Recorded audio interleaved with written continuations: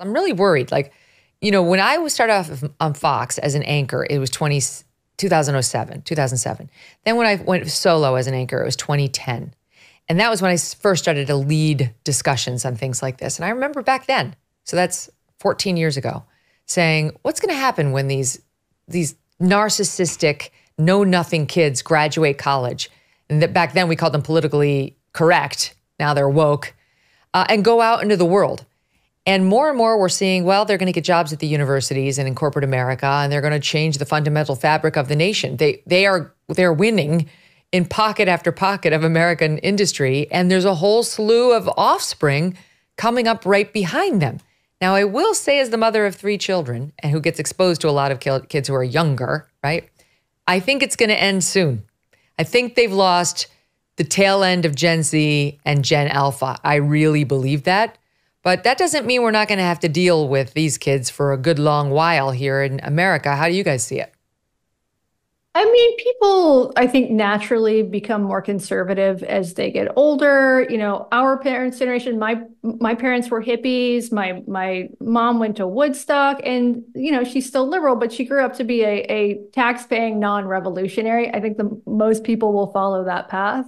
I mean, it is clear, however, that these ideologies don't just stay on campus. Jesse and I have talked a lot about this on our show. They do enter the workplace, they do enter government, and they do get sort of, they become a part of the fabric of certain places. But I think these things follow a cycle. They're trendy, and they won't be trendy always. So I think that this is interesting. I don't think it is an existential threat. And in terms of these particular protests, I recommend people read Sohrab Ahmari and Michael Powell on these protests. Both of them actually went to Columbia. And these are 2 people who I don't think would be particularly sympathetic to the protesters. And they said, basically, this is sort of cringe. It's a lot of land acknowledgement, and it has sort of the ethos of an HR department meeting, of an anti-racism training. It's the safe space of student protests.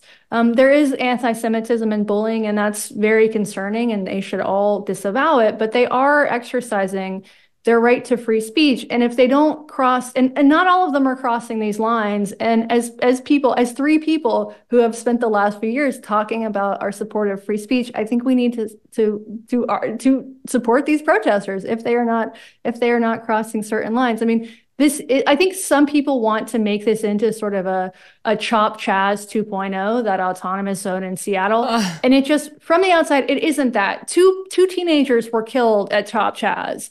There were multiple rapes there. That was a lawless encampment. And this is contained on an Ivy League campus with gates. So I find this more, frankly, amusing than I do scary. Threatening. I disagree with you. I had sympathy for the protesters until you said they did land acknowledgement. So I think they should be arrested immediately. No, the one point I want to make on the broader thing, we've discussed this on our podcast. I think Katie and I are in agreement that the peak of the craziness, whatever's going on now, is a moment of some craziness. But it's springtime. It's springtime, right? Exactly. You got to get outside, got to get on the lawn. But also, just a few years ago, one idiot's tweet storm could end a celebrated author's career. Publishers were terrified, media outlets were terrified. We've passed the peak of a lot of that. It doesn't surprise me that some universities or small literary magazines are still dealing with that. But I think mostly the adults in the room have realized, for lack of a better cliche, you can't negotiate with terrorists, and you can't just be constantly firing and canceling people. So I think a lot of things have improved, to be honest, as weird as it might be to say that today. I just feel like we can't be we're defensive when it comes to the issue of free speech for good reason. We've had our speech clipped and criticized and shut down. Criticized is fine, but shut down and censored over and over and over for the past several years. People who are more heterodox, as I know you guys are on certain issues and have faced so-called cancellation. But we can't be so defensive of the right and the willingness and the principles behind free speech that we don't draw the line when someone actually has crossed it. I also would allow the protesters, if I were running Columbia, I would allow them to go out and protest, to hold placards, to say, the Intifada, to say from the river to the sea. It's not great, but I think half of them don't even know what it means. And I don't think, Right, it depends what river you're talking about. Everybody. The Mississippi or... They don't know what river. They don't know. I don't think they have any idea. It's like the girl, we played a soundbite. She's like, I don't know what NYU has done. I don't know. I'm not sure why I'm here. I wish I were better educated. Okay. So, but, standing in front of a group of Jews saying this is where the weapon should hit, like saying right here, like you're the next target of Hamas weapons, these Jews right behind me, the human chains blocking Jews from getting on campus or going to class, what we saw elsewhere with them, the Jews having to lock themselves in a library and others banging on the door. Those, you're done. You're out. I'm sorry, you're suspended. You might be expelled depending on how bad it is. Like Vanderbilt, those guys who menaced a cop, you're expelled. Goodbye. We don't need to talk anymore. And I really think it's really not that hard. Why are we pretending it's all or nothing? Like they can protest, keep order. Direct harassment of Jews based on their religion is a hard no under the law. So I just I don't know. You guys are about nuance. Do you see it?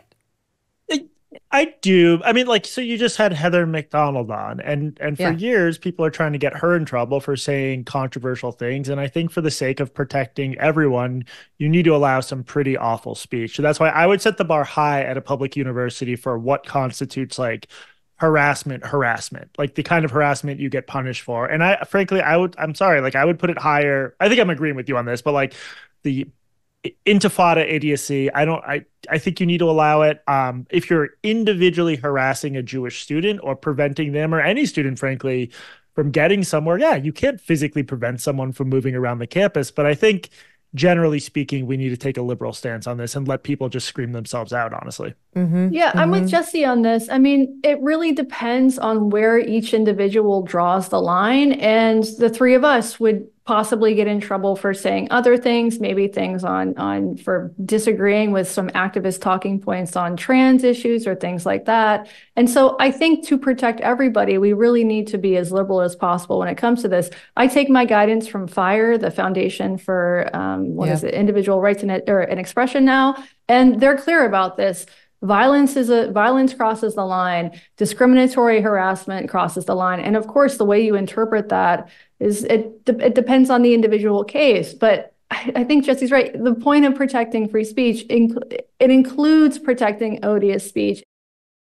Let me tell you a story about a guy named Leo Grillo. Leo was on a road trip and came across a Doberman. This dog was severely underweight and clearly in trouble. Leo rescued the dog and named him Delta.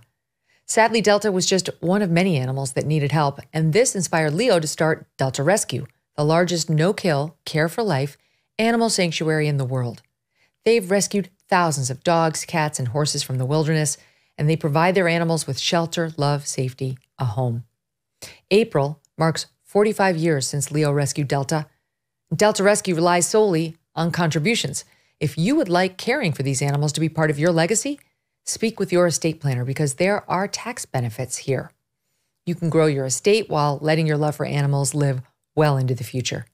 Check out the estate planning tab on their website to learn more and speak with your advisor.